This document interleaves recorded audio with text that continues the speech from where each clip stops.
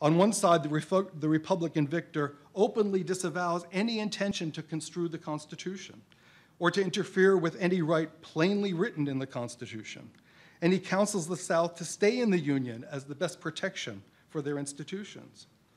But on the other side, he reflects on the limits of a Constitution in resolving new questions as they arise. He affirms the sovereignty of a duly constituted majority and its authority to act by its own lights in constitutional controversies. And he rejects the notion that a Supreme Court can resolve such issues conclusively or irrevocably.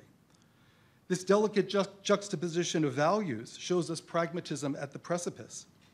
It's a first reluctant recognition of the inevitability of construction, of the legitimacy of political contestation over fundamental questions, of a democratic politics as a pragmatic realm of doubt and projection.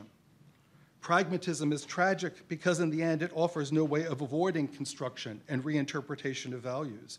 Reconstruction follows from the prime directive to pursue a path toward more noble ends.